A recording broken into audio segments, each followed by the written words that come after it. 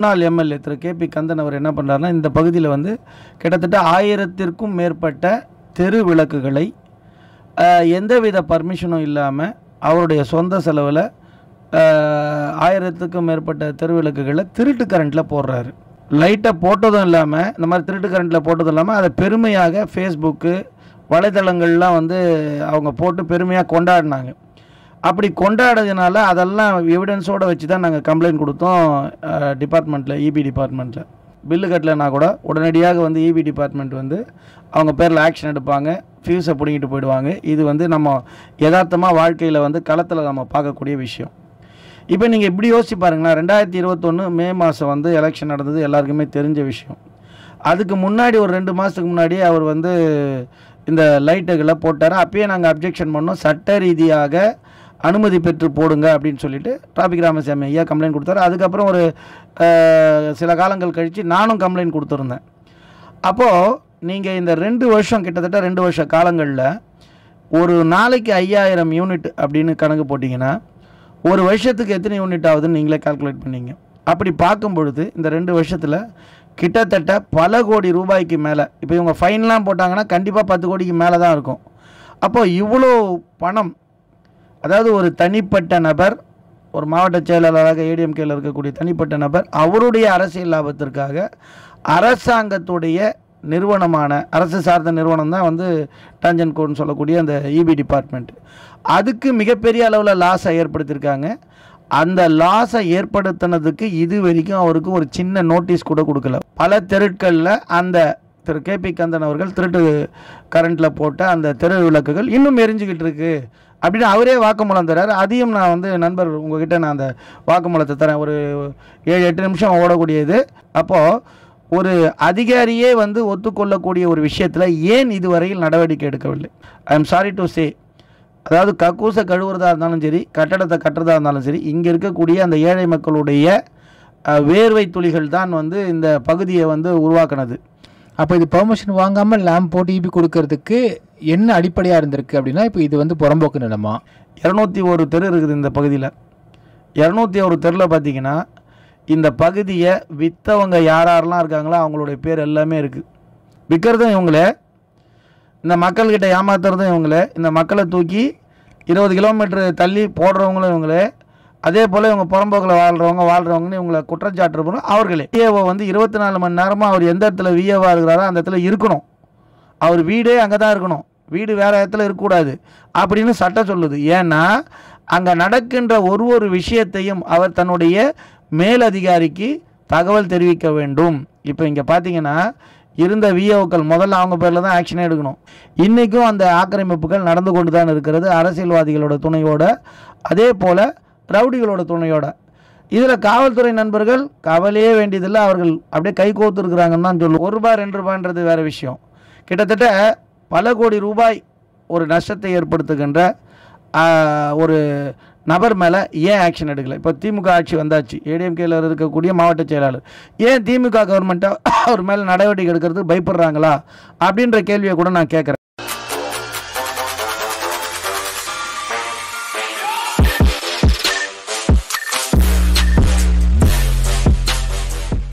அன்பார்ந்த மக்களுக்கு வணக்கம், நான் உங்கள் கார்த்திக் பிள்ளை and welcome to the KTV. இன்னைக்கு நம்ம கூட அட்வொகேட் ரமேஷ் மணிகண்டன் சார் இருக்கிறாரு. அதாவது ஒரு MLA அவர்களால் Tangedco சொல்லக்கூடிய EB டிபார்ட்மெண்ட்டுக்கு 10 கோடி ரூபாய் வரைக்கும் ஒரு ஊழல் நடந்திருக்கு அப்படின்னு ஒரு குற்றச்சாட்டு. எப்படி ஊழல் நடந்திருக்கு, இந்த விஷயம் ஏன் நடந்திருக்கு, எப்படி இது எதனால் நடக்கப்பட்டுச்சு, அப்போ ஏன் மற்ற அதிகாரிகள் ஆக்ஷன் எடுக்காமல் இருந்திருக்கிறாங்க, இப்படி பல விஷயம் கேட்டு தெரிஞ்சுக்க போகிறோம். வாங்க போயிடலாம். சார் வணக்கம். சார், நான் உயர்நீதிமன்ற வழக்கறிஞர். என்னுடைய பேர் ரமேஷ் மணிகண்டன். இங்கே பெருங்குடியை பொறுத்த வரைக்கும் 184வது வார்டில் இங்கே டாக்டர் அம்பேத்கர் புரட்சி நகர் உட்பட்ட ஒரு 7 நகர் இருக்கக்கூடிய பகுதி இது. இங்கே கிட்டத்தட்ட வந்து 357 ஏக்கர் லேண்டு, அதில் ஒரு 30 ஏக்கர் வந்து நம்மளுடைய லா காலேஜுக்கு கொடுத்தது போக மிச்சம் இருக்க இடத்துல வந்து இந்த அடிப்படையில் எக்கனாமிக்காக கீழே இருக்கக்கூடிய மக்கள் வந்து வசிக்கின்ற பகுதி இது. ஆக்சுவலாக இந்த பகுதி வந்து டைரக்டர் ஆஃப் டெக்னிக்கல் எஜுகேஷனுக்கு சொந்தமான பகுதி, அரசு நிலம், அரசு சார்ந்த நிலம்னு கூட சொல்லலாம். இந்த பகுதியில் கிட்டத்தட்ட ஒரு 20,000 குடும்பத்துக்கு மேலே வசிக்கிறாங்க. கரண்ட்டு கனெக்ஷனே கிட்டத்தட்ட வந்து 13,000 to 14,000 கனெக்ஷன் இருக்கிறதா சொல்கிறாங்க.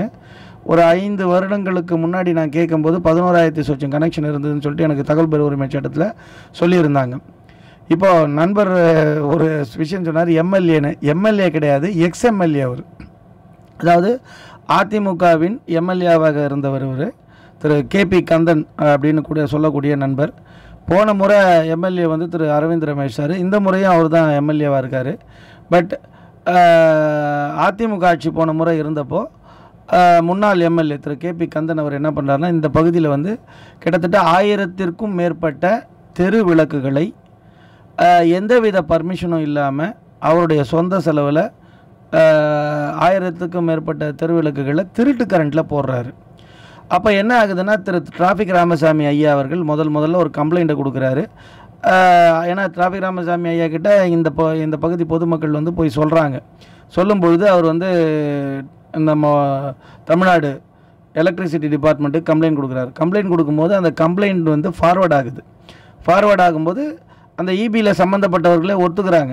இன்னொரு பியூட்டி என்னென்னா, அதிமுக ஆட்சியில் அந்த எக்ஸ்எம்எல்ஏ அவர்கள் என்ன பண்ணுறாரு அப்படின்னா, லைட்டை போட்டதும் இல்லாமல், இந்த மாதிரி திருட்டு கரண்ட்டில் போட்டதும் இல்லாமல் அதை பெருமையாக ஃபேஸ்புக்கு வலைதளங்கள்லாம் வந்து அவங்க போட்டு பெருமையாக கொண்டாடினாங்க. அப்படி கொண்டாடுறதுனால அதெல்லாம் எவிடன்ஸோடு வச்சு தான் நாங்கள் கம்ப்ளைண்ட் கொடுத்தோம் டிபார்ட்மெண்ட்டில், இபி டிபார்ட்மெண்ட். இது வரைக்கும் எந்த ஒரு ஆக்ஷனும் எடுக்கப்படலை. இப்போ அதில் என்ன விஷயம் அப்படின்னா, ஒரு 1000 லைட்னே வச்சுங்க, 1000க்கு மேற்பட்ட லைட்டு, ஒரு 1000 லைட்னே வச்சுங்க. ஒரு லைட்டு ஒரு நாளைக்கு குறைஞ்சபட்சம் தெருவிளக்கை பொறுத்த வரைக்கும் 5 யூனிட்னாச்சும் நிச்சயமாக ஒரு நாளைக்கு ஓடும். அதாவது நைட்டு ஈவினிங் 6 மணிக்கு ஆரம்பித்து கீழே மறுபடியும் 6 மணினா 12 மணி நேரம். 12 மணி நேரன்றது குறைஞ்சபட்சம் ஒரு 5 யூனிட்னாச்சும் ஓடும். இப்போது 1000 விளக்குகள் அப்படின்னா 1000 × 5 அப்படின்னு போட்டிங்கன்னா கூட 5000 யூனிட்டு ஒரு நாளைக்கு கவர்மெண்ட்டுக்கு லாஸ், தட் இஸ் இபி டிபார்ட்மெண்ட்டுக்கு லாஸ். அப்போ ஒரு நாளைக்கு 5000 யூனிட்னா, இப்போ ரீசண்டாக திமுக ஆட்சி வந்த பிறகு திரு எம்எல்ஏ அரவிந்த் ரமேஷ் அவர்கள் அவருடைய சொந்த நிதியில் கிட்டத்தட்ட ஒரு 80 லட்சம் ரூபா நிதி ஒதுக்கி தெரு விளக்குகளை கார்ப்பரேஷனில் பர்மிஷன் வாங்கி இப்போ போட்டிருக்காரு. இப்போ நீங்கள் பார்த்தீங்கன்னா வெளியில் எரியறதெல்லாம் வந்து பர்மிஷன் இருக்கின்ற லைட், அதாவது சட்ட ரீதியாக போட்டிருக்காங்க தெரு லைட். இப்போ இதுக்கு முன்னாடி எரிஞ்ச லைட்டுகளை வந்து ஒரு 1.5 மாதத்துக்கு முன்னாடி வந்து அந்த சம்மந்தப்பட்ட கேபி கந்தன், எக்ஸ்எம்எல்ஏ கேபி கந்தனுடைய ஆதரவாளர்களே வந்து கட்டிட்டு போயிட்டாங்க. இப்போது எங்களுடைய வாதம் என்னென்னா, யாராவது ஒரு 100 ரூபாய் பில்லு கட்டலைன்னா கூட உடனடியாக வந்து இபி டிபார்ட்மெண்ட் வந்து அவங்க பேரில் ஆக்ஷன் எடுப்பாங்க, ஃபியூஸை பிடிங்கிட்டு போயிடுவாங்க. இது வந்து நம்ம யதார்த்தமாக வாழ்க்கையில் வந்து களத்தில் நம்ம பார்க்கக்கூடிய விஷயம். இப்போ நீங்கள் இப்படி யோசிச்சு பாருங்களேன், 2021 மே மாதம் வந்து எலெக்ஷன் நடந்தது, எல்லாருக்குமே தெரிஞ்ச விஷயம். அதுக்கு முன்னாடி ஒரு 2 மாதத்துக்கு முன்னாடி அவர் வந்து இந்த லைட்டுகளை போட்டார். அப்பயே நாங்கள் அப்ஜெக்ஷன் பண்ணோம், சட்ட ரீதியாக அனுமதி பெற்று போடுங்க அப்படின்னு சொல்லிட்டு டிராஃபிக் ராமசாமி ஐயா கம்ப்ளைண்ட் கொடுத்தாரு. அதுக்கப்புறம் ஒரு சில காலங்கள் கழித்து நானும் கம்ப்ளைண்ட் கொடுத்துருந்தேன். அப்போது நீங்கள் இந்த 2 வருஷம், கிட்டத்தட்ட 2 வருஷ காலங்களில் ஒரு நாளைக்கு 5000 யூனிட் அப்படின்னு கணக்கு போட்டிங்கன்னா ஒரு வருஷத்துக்கு எத்தனை யூனிட் ஆகுதுன்னு நீங்களே கால்குலேட் பண்ணிங்க. அப்படி பார்க்கும் பொழுது இந்த 2 வருஷத்தில் கிட்டத்தட்ட பல கோடி ரூபாய்க்கு மேலே, இப்போ இவங்க ஃபைன்லாம் போட்டாங்கன்னா கண்டிப்பாக 10 கோடிக்கு மேலே தான் இருக்கும். அப்போது இவ்வளோ பணம், அதாவது ஒரு தனிப்பட்ட நபர், ஒரு மாவட்ட செயலாளராக ஏடிஎம்கேயில் இருக்கக்கூடிய தனிப்பட்ட நபர், அவருடைய அரசியல் லாபத்திற்காக அரசாங்கத்துடைய நிறுவனமான, அரசு சார்ந்த நிறுவனம் தான் வந்து டங்கெட்கோன்னு சொல்லக்கூடிய அந்த இபி டிபார்ட்மெண்ட், அதுக்கு மிகப்பெரிய அளவில் லாஸை ஏற்படுத்தியிருக்காங்க. அந்த லாஸை ஏற்படுத்தினதுக்கு இது வரைக்கும் அவருக்கு ஒரு சின்ன நோட்டீஸ் கூட கொடுக்கல. ஒன்றும் இல்லை, நான் நண்பர்களுக்கு வந்து ஆதாரங்களை கொடுக்குறேன். நம்ம அந்த சம்மந்தப்பட்ட அதிகாரி வந்து என்னுடைய நண்பர்கள்கிட்ட பேசும்பொழுது அவங்க பேசின விதத்தில் இன்னொரு விஷயமும் சொல்கிறார். அடிஷ்னலாக என்ன அந்த அதிகாரி என்ன சொல்கிறார் அப்படின்னா, திருவள்ளுவர் நகர் பகுதியில் இன்னமும் பல தெருட்களில் அந்த திரு கேபி கந்தன் அவர்கள் திருட்டு கரண்ட்டில் போட்ட அந்த தெரு விளக்குகள் இன்னும் எரிஞ்சிக்கிட்டு இருக்குது அப்படின்னு அவரே வாக்குமூலம் தர்றாரு. அதையும் நான் வந்து நண்பர் உங்ககிட்ட நான் அந்த வாக்குமூலத்தை தரேன். ஒரு 7-8 நிமிஷம் ஓடக்கூடியது. என்னுடைய நண்பர் உங்களை மாதிரி ஒரு பத்திரிகையாளர்கிட்ட பேசினது, அந்த சம்மந்தப்பட்ட அதிகாரியே ஒத்துக்கிறார். ஆமாம் சார் போட்டாங்க, இப்போ தான் சார் எடுத்தாங்க அப்படின்றது அவர் தெளிவாகவே ஒத்துக்கிறார். அப்போது ஒரு அதிகாரியே வந்து ஒத்துக்கொள்ளக்கூடிய ஒரு விஷயத்தில் ஏன் இதுவரையில் நடவடிக்கை எடுக்கவில்லை? இப்போ 1 ரூபாய் 2 ரூபான்றது வேறு விஷயம். கிட்டத்தட்ட பல கோடி ரூபாய் ஒரு நஷ்டத்தை ஏற்படுத்துகின்ற ஒரு நபர் மேலே ஏன் ஆக்ஷன் எடுக்கலை? இப்போ திமுக ஆட்சி வந்தாச்சு, ஏடிஎம்கேயில் இருக்கக்கூடிய மாவட்ட செயலாளர் ஏன் திமுக கவர்மெண்ட்டை அவர் மேலே நடவடிக்கை எடுக்கிறதுக்கு பயப்படுறாங்களா அப்படின்ற கேள்வியை கூட நான் கேட்குறேன். ஏன் அப்படின்னா இந்த மாதிரி சின்ன சின்ன விஷயங்கள், அதாவது ஒரு 100 ரூபாய் கட்டலை அப்படின்னா நீங்கள் ஃபைன் போடுறீங்க. அப்படி இருக்கும்போது இத்தனை கோடி, இன்னும் இதில் ஷாக்கிங் நியூஸ் என்னென்னா இதுவரையில் எரிந்து கொண்டு இருக்கிறதுன்னு அந்த இபி டிபார்ட்மெண்ட்டில் இருக்கக்கூடிய நண்பரே வந்து வாக்குமூலம் கொடுக்குறாரு. அப்படி இருக்கும் பொழுது ஏன் அவர் மேலே ஆக்ஷன் எடுக்கலை? இதுக்கு யார் உடந்தையாக இருக்கிறார்கள்? இதெல்லாம் வந்து கேள்வி கேட்க வேண்டிய அவசியம் இருக்கிறது. ஏன்னா இந்த இப்போ 10 கோடின்றது சாதாரண விஷயம் இல்லை. இந்த 10 கோடியை எவ்வளோ நல்ல விஷயங்களுக்காக அரசாங்கங்கள் பயன்படுத்தலாம். அது மட்டும் இல்லாமல் இபி டிபார்ட்மெண்ட் பெரிய அளவில் லாஸில் இருக்குன்ட்டு அமைச்சர்லேருந்து எல்லாருமே சொல்கிறாங்க, அதிகாரிகளே. ஏன் இந்த மாதிரி லாஸ் ஆகுதுன்னா இந்த மாதிரி அரசியல்வாதிகளுக்கு பயந்துக்கிட்டு, இப்போ அவர் பேசும்போதுமே பார்த்தீங்கன்னா அந்த பயம்தான். அவர் மக்கள் மேலே சில விஷயங்களை குறை சொல்கிறார். அந்த ஆடியோ கொடுக்குற நண்பர்கிட்ட அதையும் சேர்த்து கூட போடுங்க இதில். அப்போது மக்கள் மேலே குறை சொல்கிறார். நான் என்ன சொல்கிறேன், மக்கள் மேலே யார் அதை போட்டவர்களை ஆள் உங்களுக்கு தெரியும். தெருலைட்டை திருட்டு கரண்டில் போட்டவங்களும் உங்களுக்கு தெரியும், சட்ட ரீதியாக போடல.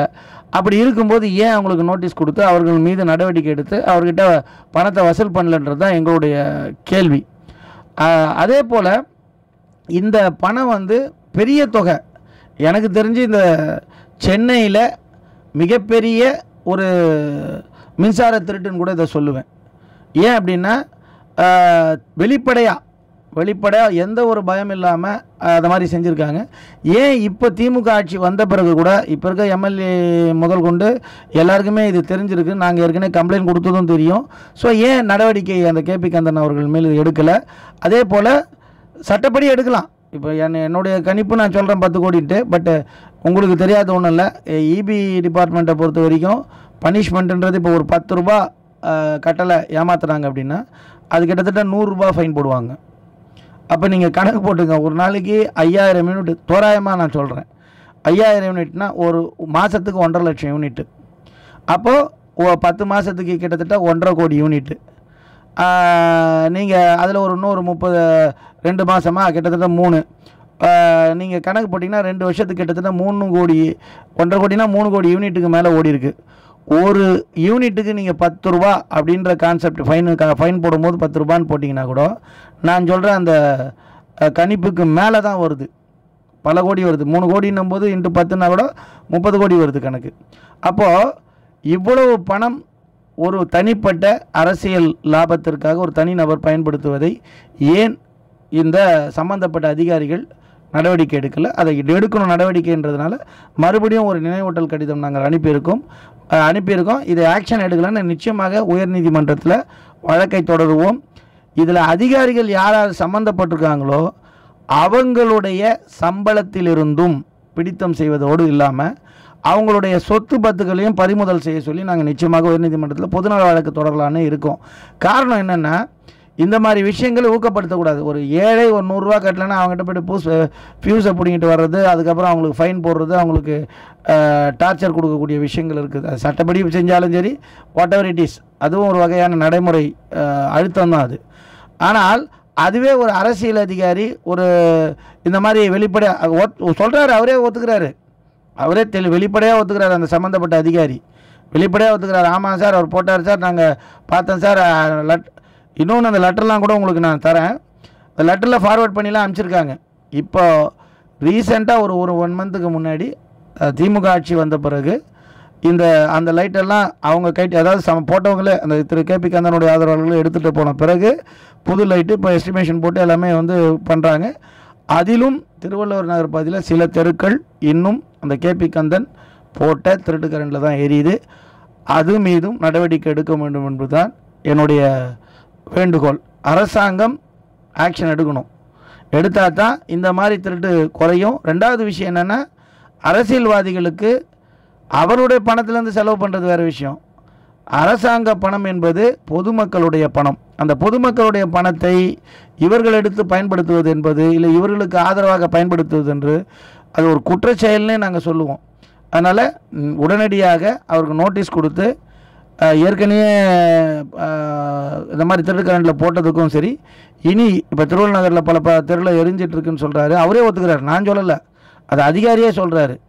அதுக்கும் சரி சேர்த்து நோட்டீஸ் கொடுத்து எவ்வளவு ஃபைன் போடணுமோ எவ்வளவு பணம் கலெக்ட் பண்ணணுமோ அதை சட்ட ரீதியாக வசூலிக்க வேண்டும் என்பது தான் எங்களுடைய வேண்டுகோள். இந்த டிவி சேனலும் உதவி செய்யணும்னு நாங்கள் கேட்டுக்கிறோம். இப்போ திருட்டு கரண்ட்னு சொல்கிறீங்க, எப்படி அது பண்ணுவாங்க? திருட்டு கரண்ட்றதை கொஞ்சம் விளக்கம் நல்லா இருக்கும் சார். இப்போ வந்து திரு MLA sir Aravind Ramesh sir திமுகவை சேர்ந்தவர்.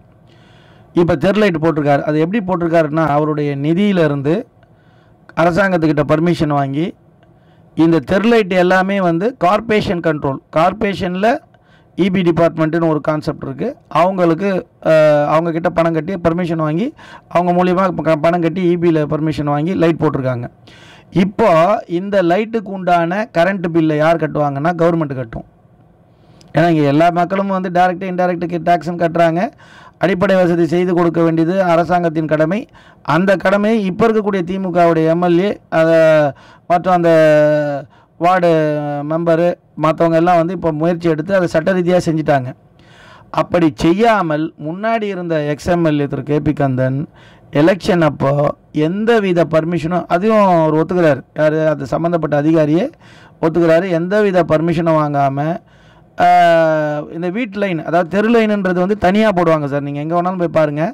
தெரு லைனுன்றது தனி லைனு, அதுக்கு தனி மீட்ரு. அந்த பணத்தை வந்து கட்ட வேண்டியது ரூரலில் இருந்தால் பஞ்சாயத்து கட்டும், சிட்டியில் இருந்ததுன்னா கார்ப்பரேஷன் கட்டும். இப்போ பார்த்தீங்கன்னா நீங்கள் வெளியில் போய் பார்த்தீங்கன்னா எங்கள் வீட்டாண்டெல்லாம் பார்த்தீங்கன்னா தனி லைன் போட்டு இப்போ வந்து கரண்ட்டை வந்து லீகலாக கொடுத்துருக்காங்க. ஸோ அது வந்து அந்த பணத்தை வந்து கார்ப்பரேஷன் வந்து இபி டிபார்ட்மெண்ட் கட்டும். முன்னாடி அவர் ஆயிரக்கணக்கான 1000க்கும் மேற்பட்ட லைட் போட்டதில் அந்த மாதிரி இல்லாமல் வீட்டுக்கு பயன்படுத்தக்கூடிய அந்த லைன்லேயே இவர் போட்டு, அதாவது அதுதான் அதிகார துஷ்பிரயோகம்னு சொல்லுவோம். அதிகாரத்தை அவர்கள் தவறாக பயன்படுத்துவதுன்றது அவர் ஆட்சி ADMK ஆட்சி இருந்ததுனால அந்த வேலையை அவர் செய்தார். அது சட்டப்படி தவறு. ஆக்சுவலாக இது 30 ஆண்டுகளுக்கு மேலாக இந்த மக்கள் இங்கே வசிச்சுட்டு வராங்க. இந்த இடத்த நான் எப்படி சொல்லுவேன், மும்பையில் இருக்கக்கூடிய தாராவி மாதிரி இந்த பகுதியில் கிட்டத்தட்ட 20,000 குடும்பத்துக்கு மேலே வசிக்கிறாங்க. இந்த சோழிங்கநல்லூர் பகுதியுடைய மிகப்பெரிய மாற்றத்திற்கு இவங்களுடைய உழைப்பு இருக்குது. அதாவது I am sorry to say, அதாவது கக்கூசை கழுவுறதா இருந்தாலும் சரி, கட்டடத்தை கட்டுறதா இருந்தாலும் சரி, இங்கே இருக்கக்கூடிய அந்த ஏழை மக்களுடைய வேர்வை துளிகள் தான் வந்து இந்த பகுதியை வந்து உருவாக்குனது. அதாவது சோழிங்கநல்லூரில் இங்கே இருக்க பகுதியில் இருக்கவங்க, சோழிங்கநல்லூரில் இருக்கக்கூடிய கம்பெனிஸில் எங்கேயாவது யாராவது வேலை செய்யாத கம்பெனி இருக்கவே இருக்காது. ஏன்னா எல்லா இடத்துலையும் இருப்பாங்க, அவங்களுடைய உழைப்பு நிச்சயமாக இருக்கும். இந்த பகுதி மட்டுமல்ல, இந்த மாதிரி பல பகுதிகள் இங்கே வந்து இருக்குது. அதாவது இடப்பெயர்வுன்னு நம்ம நிறைய விஷயங்கள் சொல்லுவோம். வெளியிலேருந்து கிராமத்துங்கள்லேருந்து நகரத்தை நோக்கி வராங்கன்னா வேலைவாய்ப்பை நோக்கி வராங்கன்றது மட்டும் இல்லை, அவர்களுடைய வாழ்வாதாரம் மட்டும் இல்லை, அவர்கள் வருவதனால் இந்த நகரம் உருவாகிறது. பெரிய பணக்காரங்க வந்து இங்கே வீடு கட்ட முடியாது, பணம் தான் போடுவாங்க. உழைப்பு யாருடையது என்றால் அந்த ஏழை மக்கள், நடுத்தர மக்களுடைய உழைப்பு தான். ஸோ அவங்களுக்கு அடிப்படை வசதி செய்து தர வேண்டியது அரசாங்கத்தின் கடமை, அதில் மாற்றமே இல்லை. அது எந்த இடத்துல இருந்தாலும் உலக லெவலில் நம்ம சொல்லுவோம், இன்டர்நேஷ்னலால் ஒரு மனிதனுக்கு இருக்க இடம், உடுத்த உடை, உணவு, இதை வந்து ஒவ்வொரு அரசாங்கம் செய்து கொடுக்க வேண்டும் என்பது இன்டர்நேஷ்னலாக, இங்கே நம்ம நாட்டு மட்டும் கிடையாது, இன்டர்நேஷ்னலாக. அதனால தான் ஒரு நாட்டில் ஏதாவது ஒரு பாதிப்பு ஏற்பட்டால் எல்லா நாடுகளும் கை கொடுத்து ஹெல்ப் பண்ணுறாங்க. இது அரசாங்க நிலம், அந்த நிலம், அது பட்டா லேண்டே இருந்தாலும் அரசாங்கத்துக்கு தேவைப்பட்டால் எடுத்துப்பாங்க.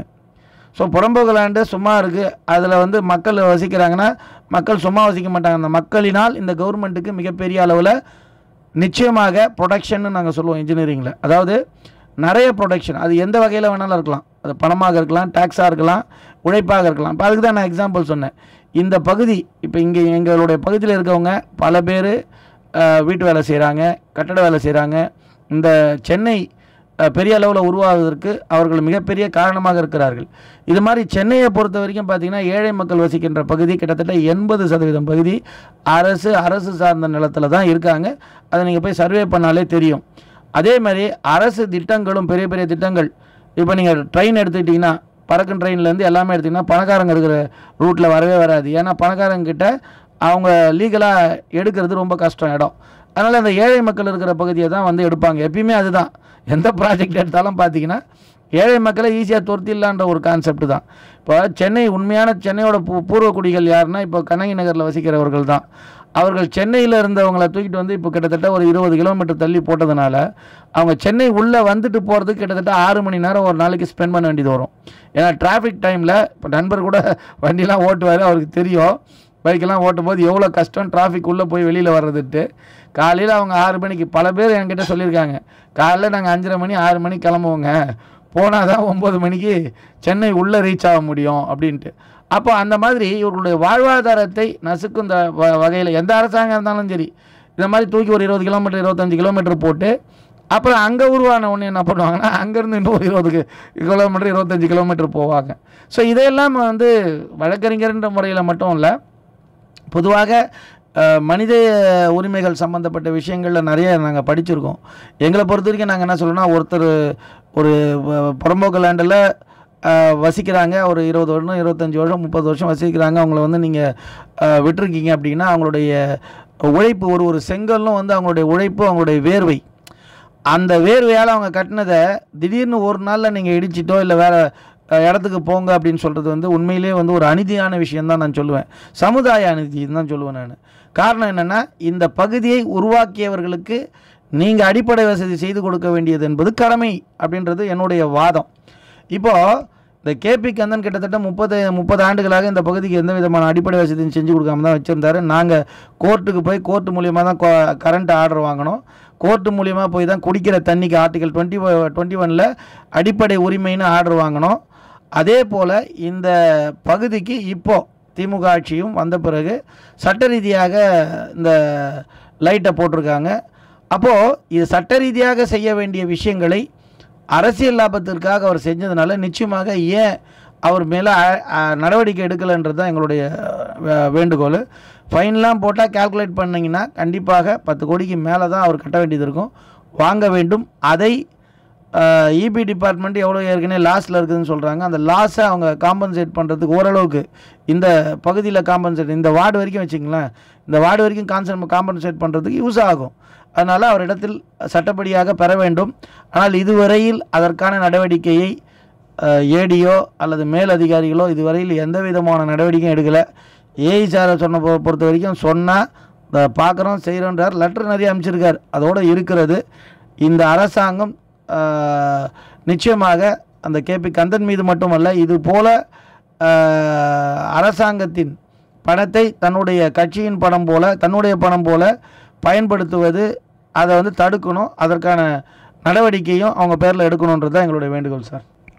சரி, இப்போது இந்த நிலத்துக்கு வந்து அவர் திருட்டு கரண்ட் அப்படிங்கிறது பெர்மிஷன் வாங்காமல் லேம்ப் போஸ்ட் போட்டு இபி கொடுத்துருக்காருன்னு சொல்கிறீங்க. அப்போ இது பெர்மிஷன் வாங்காமல் லேம்ப் போட்டு இபி கொடுக்கறதுக்கு என்ன அடிப்படையாக இருந்திருக்கு அப்படின்னா, இப்போ இது வந்து புறம்போக்கு நிலமா அப்படின்றத ஒரு கேள்வியாக இருக்குது சார். இப்போ ஒரு விஷயம் என்னென்னா, நம்மளுடைய தமிழகத்தில், ஏன்னா நீங்கள் கேட்குறதுனால நான் சொல்கிறேன், தமிழகத்தில் வந்து கிட்டத்தட்ட, அதாவது அரசு புள்ளி விவரம் நான் சொல்லலை, சட்டசபையில் சொல்லப்பட்ட புள்ளி விவரம், 6 லட்சம் குடும்பங்கள் அரசு சார்ந்த நிலத்தில் தமிழகம் முழுவதும் வசிக்கிறாங்கன்றாங்க. அதுக்கு பல காரணங்கள் இருக்குது. Because of economic conditions. இப்போ ஒன்றும் இல்லை, இப்போது கிராமத்திலேருந்து ஒருத்தவங்க வந்து சென்னை நோக்கி வராங்கன்னு வைங்களேன், சென்னையில் போயிட்டு அவங்க வந்து ஒரு பெருக்கிற வேலையோ இல்லை வீட்டு வேலையோ செய்கிறாங்கன்னா அவங்களுக்கோட சம்பளம் பார்த்திங்கன்னா, இன்றைய கதை வந்து ஒரு 2000 ரூபா சம்பளம் கொடுப்பாங்க. ஒரு நாள் ஃபுல்லாக சம்பளம் வேலைன்னா ஒரு 5000 ரூபா கொடுப்பாங்க. இப்போ 2 பேர் அவங்க வீட்டில் வேலை செய்கிறாங்கன்னா 10,000 ரூபாய். இந்த 10,000 ரூபாயை வச்சுக்கிட்டு போய் ஒரு ஃப்ளாட்டில் வாடகை இருக்க முடியுமானா சத்தியமாக இருக்க முடியாது, அதுக்கான வாய்ப்பு கிடையவே கிடையாது. அப்போது அவங்களுக்கு எந்த பகுதி வேணும்னா ரொம்ப கம்மியான வாடகை இருக்கக்கூடிய பகுதியாக இருக்கணும், ஃபெசிலிட்டிஸ் கம்மியாக இருந்தால் கூட பரவாயில்லன்ற ஒரு பகுதியாக இருக்கணும். அந்த மாதிரி பகுதியை நோக்கி வராங்க. இதில் இன்னொரு பியூட்டி ஒன்று சொல்கிறேன், கோச்சிக்காதீங்க. 201 தெரு இருக்குது இந்த பகுதியில். 201 தெருவில் பார்த்தீங்கன்னா இந்த பகுதியை விற்றவங்க யாரெல்லாம் இருக்காங்களோ அவங்களுடைய பேர் எல்லாமே இருக்குது. கராத்தாப்பா, பாலசுப்ரமணியம், பாஸ்கர் தெரு, அல்லிமுத்து தெரு, அது மாதிரி இந்த இடத்தை விற்றவர்களுடைய தெரு. யார் விற்றார்கள்? இந்த பகுதியில் இருக்கக்கூடிய அரசியல்வாதிகள். விற்கிறதும் இவங்களே, இந்த மக்கள்கிட்ட ஏமாத்துறதும் இவங்களே, இந்த மக்களை தூக்கி 20 கிலோமீட்டர் தள்ளி போடுறவங்களும் இவங்களே, அதே போல் இவங்க புறம்போக்கில் வாழ்கிறவங்கன்னு இவங்களை குற்றச்சாட்டுறவங்க அவர்களே. அதாவது எல்லாத்தையும் விதைக்கிறதும் அவங்க தான், அறுவடை பண்ணுறதும் அவங்க தான். நீங்கள் இப்படி யோசிச்சு பாருங்கள், இங்கே வந்து 357 ஏக்கரு, 30 ஏக்கர் விட்டுருங்க, மிச்சம் இருக்கிறது 300 ஏக்கர்னு வைங்களேன். 300 ஏக்கரை விற்று இவங்க எல்லாருமே, இப்போ நான் சொல்கிற எல்லாருமே தெருவோடு உங்களுக்கு நான் லிஸ்ட்டே கொடுப்பேன், கார்பரேஷன் லிஸ்ட்டே இருக்குது. அவங்களாம் யாரும் தியாகிகள் கிடையாது. அவங்க எல்லாருமே விற்றுட்டு இங்கே இல்லை வீடு, எல்லாருமே இந்த பணத்தை வச்சுக்கிட்டு வெளியில் போய் பட்டா லேண்டில் பெரிய பெரிய லேண்டை வாங்கி வச்சுருக்கிறாங்க, பெரிய பெரிய ஃப்ளாட் வச்சுருக்காங்க, எல்லாம் வச்சுருக்காங்க. இப்போ இந்த நபர்களை கூட நான் என்ன சொல்லுவேன்னா, இந்த கவர்மெண்ட்டு அவர்களுடைய சொத்து முதல் கொண்டு எல்லாத்தையும் பறிமுதல் பண்ணணும். நான் என்ன கேட்குறேன்னா, கலைஞர் தெருன்னு வைக்கிறாங்கன்னா சரி, கலைஞருக்கு தெரியாமல் கூட கலைஞர் தெருன்னு வச்சுருவாங்க இவங்க ஆக்கிரமிப்பு செய்கிறவங்க. உண்மையிலே இப்போ இங்கே இருக்கக்கூடிய பகுதி மக்கள் எல்லாமே வந்து அவங்க வந்து ஆக்கிரமிப்பு செஞ்சாங்கன்னா சத்தியமாக கிடையாது. எல்லோருமே பணம் கொடுத்து வாங்கிட்டு வந்தவங்க, ஏதோ ஒரு தொகை. அதை யார் வாங்க வச்சாங்க, யார் விற்றாங்க அப்படின்னா அது தெருவிலேயே நிறைய பேர் இருக்குது. அதான் சொன்னேன், சுந்தரேசன் தெருன்னு இருக்குது, நிறைய பேர்லேயே இருக்குது.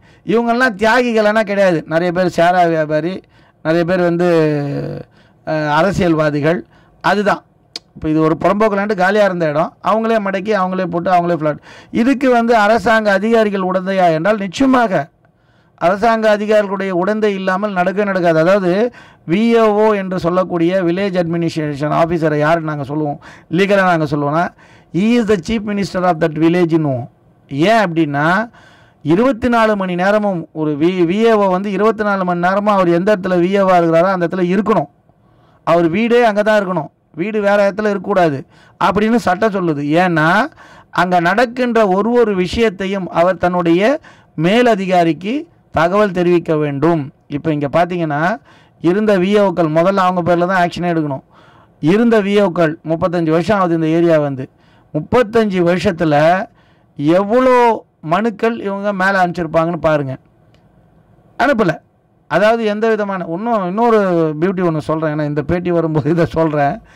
நம்மளுடைய சதுப்பு நிலம் ஒன்று இருக்குது இந்த பக்கம் பள்ளிக்கரணை, இந்த ஏரியாவுடைய எண்டு, அதோடைய பிகினிங் தான் வந்து பள்ளிக்கரணை சதுப்பு நிலம். பள்ளிக்கரணை சதுப்பு நிலத்தை இப்பயும் ஃப்ளாட்டு போட்டு விற்றுட்ருக்காங்க ரவுடிஸ். அதுக்கு அரசியல்வாதிகளும் சரி, காவல்துறை நண்பர்களும் சரி ரொம்ப இணக்கமாக செஞ்சிட்ருக்காங்க. இப்போ ரீசெண்டாக நாங்கள் 2 நாளைக்கு முன்னாடி சீஃப் ஜஸ்டிஸ் கோர்ட்டில் சேகர்ன்ற ஒருத்தர் இந்த சதுப்பு நிலத்தை பற்றி கேஸ் போட்டிருக்காரு.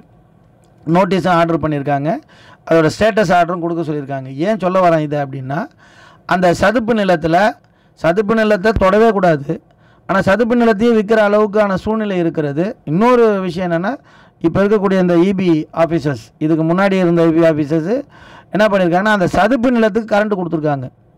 கே ரமேஷ் அப்படின்ற மதுரை கேஸில் மதுரை உயர்நீதிமன்றம் தெளிவாக கொடுத்துருக்காங்க.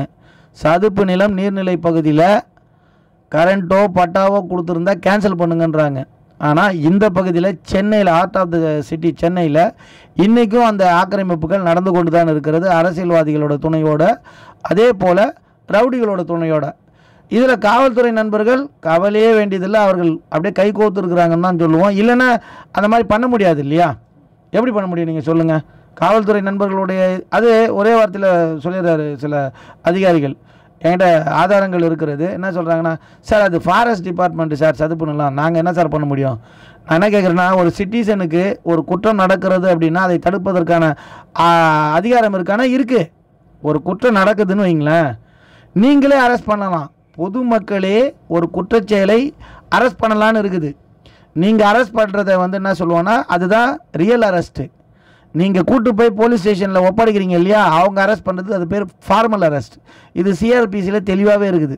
அப்போது ஒரு குடிமகனே அரெஸ்ட் பண்ண முடியும்னா ஒரு போலீஸ் அதிகாரிகள் எத்தனை வாட்டி ரவுண்ட்ஸ் போவாங்க? அவங்களுக்கு தெரியாதா சதுப்பு நிலத்தை ஆக்கிரமிப்புக்கிறாங்கன்ட்டு? தெரியும், ஆனால் செயல்பட மாட்டாங்க. இதுக்கு முன்னாடி இப்போ இருக்க இன்ஸ்பெக்டருக்கு முன்னாடி துறப்பாக்க இன்ஸ்பெக்டர் ஒருத்தர் இருந்தார், திரு விஜயன் ஒருத்தர். ஏன்னா இப்போ இருக்க இன்ஸ்பெக்டர் வந்து ஓரளவுக்கு போல்டான இன்ஸ்பெக்டராக இருக்கார். ரவுடிங்க அவரை பார்த்தாலே பயந்து ஓடுறாங்க. முன்னாடி இந்த இன்ஸ்பெக்டர் ஒருத்தர் விஜயன் ஒருத்தர் பக்காவாக க்ளோஸ். நீங்கள் ஒன்றும் இல்லை, நீங்கள் நண்பர்கள் நீங்கள் போய் பாருங்கள். சந்தியா நகர் பகுதியில் இப்பயும் பார்த்தீங்கன்னா எங்கே இருக்கிற குப்பையும் எத்தனை வந்து கொட்டி அந்த நீர்நிலையை அப்படியே சமநிலைப்படுத்தி 2 லட்சம் 3 லட்சம் 5 லட்சம் 1/4 கிரவுண்டு 1/2 கிரவுண்டு விற்கிறாங்க. இப்போ என்ன பிரச்சனைன்னா, பெத்தல் நகரில் அதே மாதிரி தான் என்னாச்சு, நீர்நிலை பிரச்சனைன்ட்டு கிட்டத்தட்ட 2500 வீடுகள் இடிக்கிற அளவுக்கு பிரச்சனை போய் அதுக்கப்புறம் அது சுப்ரீம் கோர்ட்டில் இப்போ ஸ்டே பண்ணி இருக்குது. என்னுடைய கோரிக்கை இதுதான், இந்த மாதிரி இருக்கக்கூடிய புறம்போக்கு லேண்டை அரசாங்கமே ஏதாவது ஒரு அக்ரிமெண்ட்டை போட்டு, இந்த ஏழை எளிய மக்கள் வெளியிலேருந்து வரவங்களுக்கு அவங்கக்கிட்ட ஒரு அக்ரிமெண்ட்டை போட்டு ஒரு வாடகை மாதிரியோ இல்லை ஒரு லீஸ் மாதிரியோ கலெக்ட் பண்ணி அவங்களுக்கு அடிப்படை வசதி செஞ்சு கொடுத்து ஏதாவது ஒரு சிஸ்டத்தை கொண்டு வரணும். சிஸ்டத்தை கொண்டு வந்தால் 2 விஷயம் நடக்கும். ஒன்று, அரசாங்கத்துக்கு வருமானம் கிடைக்கும். இப்போ எக்ஸாம்பிள், இப்போது இந்த டாஸ்மார்க்கே எடுத்துங்களேன். முன்னாடி வெளியில் எல்லாருக்கும் கொடுக்கும்போது வெளியில் முதல்ல டெண்டர் விட்டு ஏடாகம் பண்ணும்போது தனிப்பட்ட நபர்கள் தான் பல ஆயிரம் கோடி லாபம் அடைஞ்சாங்க. கலப்படம் பண்ணுற அதை பண்ணுறது இதை பண்ணுறது எல்லா வேலையும் பண்ணாங்க. ஜெயலலிதா அம்மா வந்தாங்க, அரசியல்லாம் இல்லை, அந்த அம்மாவுடைய முடிவு டாஸ்மார்க்கை எடுத்தாங்க. இந்த வருஷம் 45,000 கோடி ரூபாய் வருமானம். குடிக்கிறாங்க குடிக்கல, அது நல்லது கெட்டதுன்றது ரெண்டாவது விஷயம். ஆனால் அரசாங்கத்துக்கு வருமானம் 45,000 கோடி. இப்போ அப்படி இல்லாமல் இருந்ததுன்னா அரசாங்கத்துக்கு ஒரு 5,000 கோடியோ இல்லை 8,000 கோடியோ 10,000 கோடியோ வந்திருக்கும். மிச்சம் இருக்கிறது எல்லாமே தனிப்பட்ட நபர்களுக்கு தான் போயிருக்கும் அந்த டாஸ்மார்க்கில். அதை போலவே இந்த பகுதி மட்டும் நான் சொல்லலை, த்ரூஅவுட் தமிழ்நாடு ஃபுல்லாகவே புறம்போக்கு லேண்டு பயன்படாமல் இருக்குது அப்படின்னா ஒரு அக்ரிமெண்ட் போட்டுங்க. ஒரு 5 வருஷம் 10 வருஷம் 20 வருஷம் அக்ரிமெண்ட்டை போட்டுக்கிட்டு இதுக்கு இவ்வளோ வாடகை கொடுங்க, ஒரு 1000 ரூபாயோ 2000 ரூபாயோ வாடகை கொடுங்கன்னு வாங்கினா மக்களுக்கும் பயனாக இருக்கும், அரசாங்கத்துக்கு பல 100 கோடி வருமானம். அது சாதாரணமாக இருக்காது. இப்போ யோசிச்சு பாருங்களேன், இங்கே 20,000 குடும்பம் இருக்குது, குடும்பத்துக்கு ஒரு 1000 ரூபாய் வாடகை போடுறாங்கன்னு வச்சுங்களேன். நீங்கள் கணக்கு போட்டுங்க, 20,000 குடும்பம், 20 குடும்பத்துக்கு 1000 ரூபாய்னா 100 பேருக்கு 1 லட்ச ரூபாய் ஆச்சு, 1000 பேருக்கு 10 லட்ச ரூபாய் ஆச்சு. அப்போது நீங்கள் கால்குலேட் பண்ணிங்க, 1000 கோடிக்கு 10 லட்சம்னா 20,000 பேருக்கு கிட்டத்தட்ட 2 கோடி ரூபா. 2 கோடி ரூபாய் கலெக்ட் பண்ணுறாங்கன்னு வைங்களேன். அப்போ அதை 2 கோடியை வச்சு இந்த மக்களுக்கு அடிப்படை வசதி செஞ்சு தரலாம். தேவைப்படும் போது இது பட்டா லேண்டையே எடுத்துக்கலாம் அரசாங்கம் அப்படின்னும் போது இந்த மாதிரி லேண்டை தேவைப்படும் போது உண்மையிலே அரசாங்கத்துக்கு தேவைப்படுது எதனா பயன்படணும் அப்படின்னா யூஸ் பண்ணலாம். அப்போது இந்த மாதிரி ஒரு திட்டங்களை கொண்டு வந்து ஏழை மக்களுக்கும் பிரச்சனை இருக்காது. இப்போ 1000 ரூபாய் அரசாங்கத்துக்கு வாடகை, ஒரு 10,000 ரூபாய் டெபாசிட் பண்ணுறதுன்றது அரசாங்கத்துக்கு வருமானம். அதுவே ரவுடிங்க, பொலிட்டீஷியன்ஸு, இந்த மாதிரி ஏரியாவை உருவாக்குறவங்க, அவங்க பல கோடியை எல்லாத்தையும் 5 லட்சம் 10 லட்சம் 20 லட்சம்னு விற்றுட்டு எடுத்துகிட்டு போய் வெளியில் வீடு கட்டினா அரசாங்கத்துக்கும் ஜீரோ, வருமானம் ஜீரோ. அதே டைமில் இந்த மக்களுக்குடைய கண்ணீரையும் துடைக்க முடியாது. இப்போ இந்த மாதிரி கேபி கந்தன் போல் பல நபர்கள் வரதான் செய்வாங்க. திருட்டு கரண்ட்டில் லைட்டு போடுவாங்க, அது இன்னும் நிறைய இருக்குது. அவருடைய கதையெல்லாம் நான் அப்புறம் நிறைய சொல்லுவேன், என்கிட்ட ஆதாரத்தோடு இருக்குது. இப்போது இந்த மாதிரி விஷயங்களை தவிர்க்கணுன்னா அரசாங்கம் இந்த மாதிரி, ஏன்னா அரசாங்கத்தோட புள்ளி விவரம் 6 லட்சம் பேர், 6 லட்சம் குடும்பம், 6 லட்சம் பேரில் 6 லட்சம் குடும்பம் த்ரூஅவுட் தமிழ்நாடு ஃபுல்லாக அரசு சார்ந்த நிலத்தில் வசிக்கிறாங்கன்னு வரும்பொழுது இன்னும் புள்ளி விவரங்கள் இல்லாமல் எவ்வளோ இருக்குன்னு எனக்கு தெரியாது. அப்போது இந்த மக்களை ஒரு வழிநடைப்படுத்தினா அரசாங்கத்துக்கு ஒரு பெரிய வருவாயே கிடைக்கும்ன்றது தான் என்னோடய யோசனை. இதில் கூட இந்த லீஸ் அக்ரிமெண்ட் இதெல்லாம் வந்து ரிஜிஸ்டர் பண்ணக்கூடிய அளவுக்கு நீங்கள் ஒரு அதிகாரத்தை கொடுத்தீங்க அப்படின்னா இன்னும் பல 1000 கோடி அரசு சார்ந்த நிலத்தில் வசிக்கிறவங்க மூலியமாக நிச்சயமாக அரசுக்கு வருவாய் வரும் என்பதுதான் சட்ட விஷயம். இதுக்கு ஒரு சட்ட முன்வடிவை கொண்டு வந்து சட்டத்தை ஏற்றினாங்கன்னா நிச்சயமாக நீதிமன்றங்களும் வந்து ஓகே தான் சொல்லுவாங்க. ஏன்னா அது வந்து வேலிடு தான். ஒரு கொள்கை முடிவாக எடுத்து அது தாராளமாக ஒரு சட்டம் எடுத்துகிட்டு வந்தாங்கன்னா நிச்சயமாக அது வரும். அப்போது பல 1000 கோடி வந்து இந்த மாதிரி விஷயங்களில் வருமானம் வரும். வருமானம் வரும்போது இப்போ நிறைய நண்பர்கள் வந்து டாஸ்மார்க்கை மூடுன்னு சொல்லிட்டுலாம் போராட்டம்லாம் பண்ணுறாங்க. அப்போ ஒரு வேற ஒரு வகையில் வருமானம் வரும்போது இதெல்லாம் குறைக்கலாம். ஆனால் அதை செய்ய எந்த அரசும் தயங்குகிறது. காரணம் என்னென்னா, இங்கேருந்து இந்த மாதிரி இல்லீகலாக அரசாங்கத்துடைய வருமானம் கஜானாவை ஏமாத்துறவங்க தான் அரசியல் தலைவர்களாக இருக்கிறாங்க. அது சொல்கிறதுக்கு வேதனையாகத்தான் இருக்கிறது. வேறு என்ன சொல்கிறது? சார், இப்போ திருட்டு கரண்ட்டுக்கு அழகாக நீங்கள் ஒரு விளக்கம் கொடுத்துருக்கீங்க. ஆனால் இப்போது இந்த லேம்ப் போஸ்ட்லாம் திரு கேபி கந்தன் காலத்தில் போட்டது வந்து எல்லாமே வந்து எம்எல்ஏ ஃபண்ட் தான் போட்டிருக்காங்க. இல்லை சார், அதையும் சொல்லிடுறேன். ஏன்னா நீங்கள் கேட்டதுனால சொல்லிடுறேன். இல்லை, அதாவது இந்த கரண்ட்டு வந்து திரு கேபி கந்தன் அவர்களால் போடப்பட்டதில்லை. சென்னை உயர்நீதிமன்றத்தில் ஒரு நண்பர், எங்கள் மூலியமாக ஒரு நண்பர் வந்து நீதிமன்றத்தில் வழக்கு தொடர்ந்து இந்த மாதிரி இத்தனை ஆண்டுகளாக வசிக்கிறோம், எங்களுக்கு கரண்ட் இல்லை, அடிப்படை வசதி இல்லாமல் வசிக்கிறோம், புறம்போக்கு லேண்டில் தான் வசிக்கிறோம் அப்படின்னு சொல்லி அங்கே அதை ரிட் பெட்டிஷன் போட்டு, ரிட் பெட்டிஷன் மூலிமா டைரக்ஷன் வந்த பிறகு அப்பயும் திமுக ஆட்சி தான் இருந்தது. அந்த டைமில் போடப்பட்டது தான் வந்து கரண்ட்டு. எல்லாருக்கும் மீட்ரு கொடுத்து தான் டெபாசிட் பண்ணி சட்ட ரீதியாக போடப்பட்டது தான் கரண்ட்டு. ஆனால் இந்த லேம்ப்பு, தெரு லேம்ப் இருக்குது பாருங்கள், இவர் எலெக்ஷனில் ஜெயிக்கணுன்றதுனால, இந்த மக்களை ஏமாற்றணுன்றதுனால அப்பயே நாங்கள் எதிர்த்தோம் நிறைய பேர். சார், நீங்கள் உங்கள் ஆட்சியில் இருக்கீங்க, நீங்கள் சட்டப்பிரகாரம் போடுங்க அப்படின்னும் போது அவர் போடலை. அவர் யாரையும் மதிக்க மாட்டார், அது வேறு விஷயம். சட்டத்தை மதிக்க மாட்டார்ன்றதுக்கு அது பல காரணங்கள் இருக்குது. அதில் இதை சொல்கிறது. அதனால் இங்கே இந்த ஊருக்கு கரண்ட் கொடுத்ததோ குடிக்கிற தண்ணியோ எல்லாமே நீதிமன்றத்தின் மூலமாகத்தான் வந்தது. அது அடிப்படை உரிமை. அதான் நான் முன்னாடியே உங்களுக்கு சொன்னேன், ஆர்டிகல் 21ன்றது அடிப்படை உரிமை. இது ஆர்டிகல் 21 இந்தியாவுக்கு மட்டும் கிடையாது. நம்ம பேசப்படக்கூடிய ஆர்டிகல் 21ல் இருக்கக்கூடிய உரிமைகள் உலக நாடுகள் பின்பற்றக்கூடிய உரிமைகள். அது அது இன்டர்நேஷ்னல் ஹியூமன் ரைட்டில் வரக்கூடியது. ஹியூமன் ரைட் டெக்ளரேஷன் ஆன் 1945 சொல்லப்பட்ட கருத்துக்களை தான் நம்ம வந்து ஹியூமன் ரைட்ஸில் எடுத்துகிட்டு வந்தோம். அதை தான் வந்து நம்மளுடைய அடிப்படை உரிமையாக கொண்டு வந்தோம். அதில் வந்த விஷயந்தான் இது. அதனால தான் நீதிமன்றம் என்ன பண்ணுச்சுன்னா, கரண்ட்டு இந்த இடம் வந்து நீர்நிலை கிடையாது, இது வந்து ஒரு அரசு சார்ந்த நிறுவனத்தோட இடம். அதனால் வந்து கவர்மெண்ட்டில் நம்மளுடைய கோர்ட் வந்து கன்சிடர் பண்ண சொல்லி கொடுக்க சொல்லி ஆர்டர் கொடுத்தாங்க. 2009 கரண்ட்டுக்கு ஆர்டர் கொடுத்தாங்க.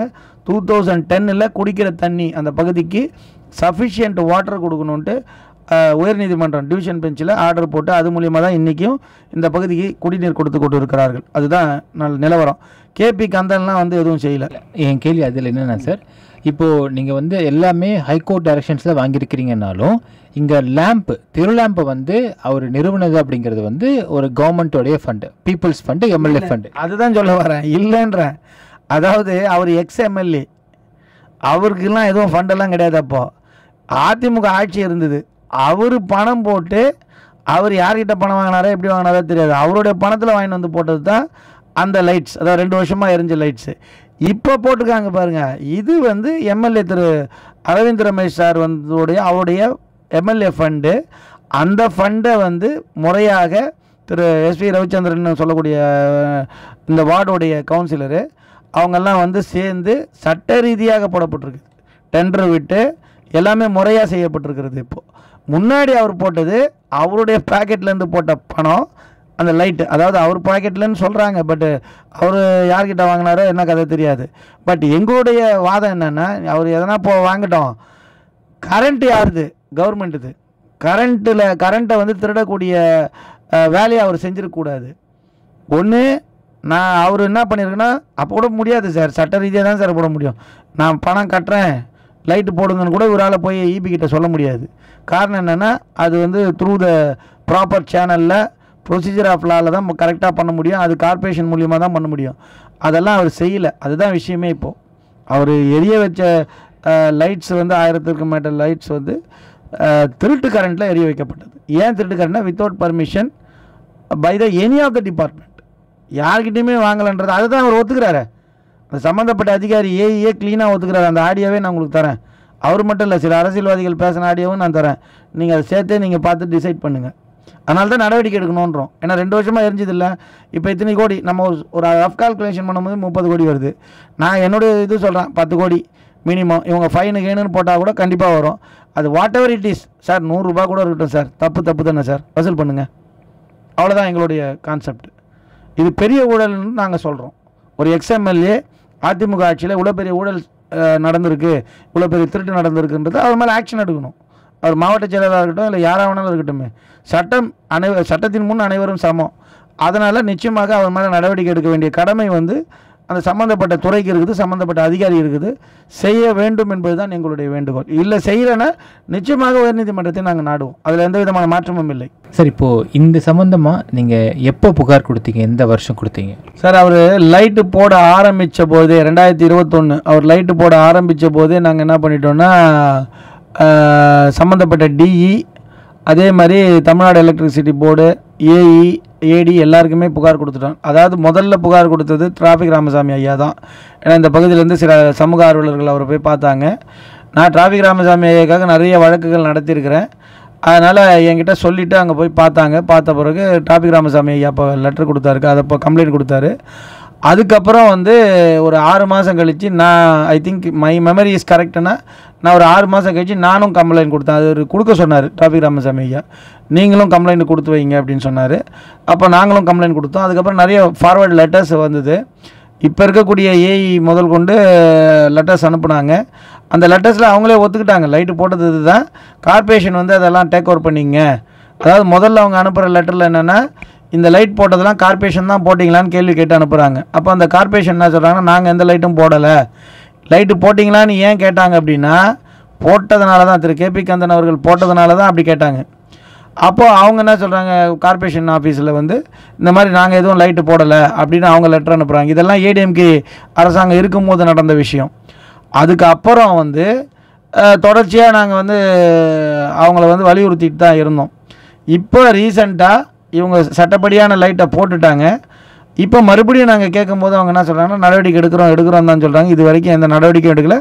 இப்போ நான் அந்த ஆடியோ ஆதாரம் தரேன். சம்மந்தப்பட்ட இபி ஆஃபீஸரே அவரே சொல்கிறார், இதுவரையில் ஒரு சின்ன ஒரு நோட்டீஸ் கூட திரு KP கந்தன் அவர்களுக்கு கொடுக்கல அப்படின்னு அவரே ஒத்துக்கிறாரு. அது ஒத்துக்கிறதே அவர் பேரில் டிபார்ட்மெண்டல் ஆக்ஷன் எடுக்கலாம். அவர்லாம் வேலைக்கு இருக்கக்கூடிய தகுதியை இழந்தவராகிறார் சட்டப்படி. நான் இதுவாக சொல்ல, சட்டத்து பிரகாரம் சொல்கிறேன். ஏன்னா ஒமிஷன் ஆஃப் டியூட்டி, அதாவது கமிஷன் மட்டும் கிரைம் இல்லை, ஒமிஷனும் கிரைம் தான். செய்ய வேண்டியதை செய்யாமல் இருத்தல், செய்யாமல் இருக்க வேண்டியதை செய்தல், அதுவும் தப்பு தான். எல்லாமே வந்து இதில் வந்து இவருடைய பார்ட் என்ன சொல்லணும்னா ஒமிஷன். இப்போ நம்மளுடைய இபி டிபார்ட்மெண்ட்டை பொறுத்த வரைக்கும் ஒமிஷன் பண்ணியிருக்காங்க. அவங்க செய்ய வேண்டிய கடமையை செய்யலை. அதனால் சம்மந்தப்பட்டவர்கள்கிட்ட வந்து நீதிமன்றம் நினச்சா நாங்கள் அதான் கேட்க போகிறோம். சம்மந்தப்பட்ட அதிகாரிகள் இப்போ இவ்வளோ நாள் இருந்திருக்காங்க, அவங்கக்கிட்ட அந்த பணத்தை வசூல் பண்ணுங்கள், இவர்கிட்ட மட்டும் இல்லை அவங்ககிட்டையும் வசூல் பண்ணுங்கன்னு நாங்கள் கேட்கலான்னு தான் இருக்கோம் இப்போ சென்னை உயர்நீதிமன்றத்தில். சார், இப்போ நீங்கள் புகார் கொடுத்த டியும் இப்போ டியும் ஒரே ஆளா சார்? டியில் ஐ திங்க் மாறிட்டாங்கன்னு நினைக்கிறேன். பட் சார், ஒரு விஷயம் என்னென்னா, கம்ப்ளைண்ட் வந்து மறுபடியும் நினைவூட்டல் செய்கிறோம். நினைவூட்டல் செய்யும்போது அதை ஆக்ஷன் எடுக்க வேண்டிய கடமை அரசு அதிகாரிகளுக்கு இருக்குது. அதே மாதிரி ஏற்கனவே கம்ப்ளைண்ட் கொடுத்துட்டாங்க, வேறு டி இருந்தாங்க, வேறு ஏஇ இருந்தாங்க, வேறு ஏடி இருந்தாங்கன்றதெல்லாம் வந்து சொல்லக்கூடியது வந்து சட்டப்படி வந்து ஏற்றுக்கொள்ளக்கூடியது இல்லை. ஏன்னா சில கம்ப்ளைண்ட் கொடுத்து அதை இன்னும் க்ளோஸ் பண்ணாமல் இருக்குது, அதை பற்றி ஒரு நினைவூட்டல் கொடுக்குறாங்க, கேட்குறாங்க. அப்படின்னும் போது உடனடியாக அந்த ஃபைலை எடுத்து அது என்ன விஷயம் நடந்ததா நடக்கலையா, ஆக்ஷன் எடுத்தாங்களா இல்லையான்னு பார்த்துட்டு செய்ய வேண்டிய கடமை தற்போது இருக்கிறவர்கள் கூட நிச்சயமாக இருக்கிறது. அதை வந்து மீறிட முடியாது. இப்போ பெத்தல் நகர் கேஸில் பார்த்தீங்கன்னா கிட்டத்தட்ட 2500 குடும்பங்களுக்கு வந்து என்ன பண்ணுறாங்க அப்படின்னா நீர்நிலையில் இருக்கிறதா ஒரு குற்றச்சாட்டு எழும்பப்படுகிறது, பிரச்சனையாகுது. அப்போ ஆகும்போது சம்மந்தப்பட்ட கலெக்டர் என்ன சொல்கிறாருன்னா, சார் அது அந்த ஆக்கிரமிப்பு நடக்கும்போது நான் கலெக்டர் இல்லைன்னாரு. ஒத்துக்கலை கோர்ட்டு.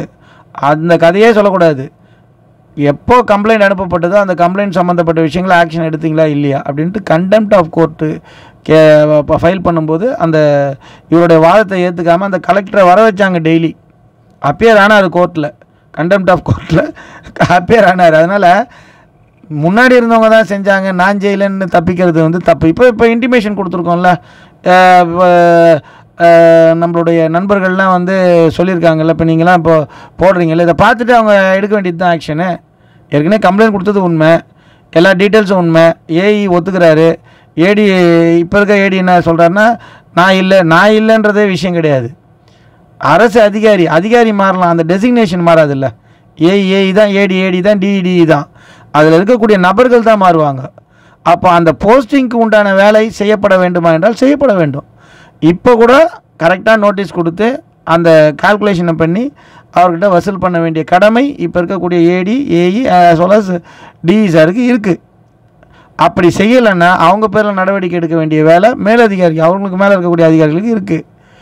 அவங்க யாருமே ஆக்ஷன் எடுக்கலைன்னா தாராளமாக எங்களுக்கு உயர்நீதிமன்றத்தை நாடுவதற்கான உரிமையும் இருக்குது. இப்போ கூட நான் சொன்னேன், சதுப்பு நிலத்தில் இந்த மாதிரி பண்ணுறாங்க, ஆக்கிரமிப்பு பண்ணுறாங்க, அதுக்கு உயர்நீதிமன்றத்துக்கு போனோம், நோட்டீஸ் அனுப்பியிருக்காங்க, அடுத்த ப்ரொசீடிங்ஸ் உயர்நீதிமன்றம் உத்தரவிடும். அதனால் அது வந்து நீங்கள் நண்பர் சொல்கிற மாதிரி நான் இல்லை அப்படின்னு தப்பிக்க முடியாது, அதுதான் விஷயம். சார், இப்போது எப்போ நீங்கள் உயர்நீதிமன்றம் நாடுறதா இருக்கீங்க சார்? சார், இப்போது நினைவூட்டல் கடிதம் ஒன்று இப்போ கொடுத்துருக்கேன் சார். இப்போ நினைவூட்டல் கடிதம் கொடுத்து ஒரு 4 நாள் ஆகுது. நார்மலாக வந்து ஹைகோர்ட்டை பொறுத்த வரைக்கும் 30 days டைம் ஏற்கனவே கொடுத்து நிறைய விஷயங்கள் இருக்குது. அதனால் வந்து அநேகமாக வந்து இந்த first week of May R second week of மேல வந்து ஸ்பெஷல் கோர்ட், எங்களுக்கு மே லீவு தான் ஹைகோர்ட்டு, பட் ஸ்பெஷல் கோர்ட்டு செயல்படும். அந்த ஸ்பெஷல் கோர்ட்லேயே ஃபைல் பண்ணலாம் தான் இருக்கிறோம் இப்போ. ஏன்னா ₹1 ₹2 இல்லை. இப்போ நம்ம சொல்லும் பொழுது ஏஇ சார் ஒத்துக்கிறாரு, ஏடி சார் எப்படி எஸ்கேப் ஆகிறாருன்னா, நான் அப்போ இல்லை, நான் வந்து 8 மாதம் ஆகுது 10 மாதம் ஆகுதுன்றாரு. இந்த இல்லைன்றதெல்லாம் இந்த 8 மாதம் என்ன பண்ணிகிட்டு இருந்தீங்க, இன்னும் எரிஞ்சிக்கிட்டு இருக்குன்ட்டு ஏஇ சொல்கிறாரு.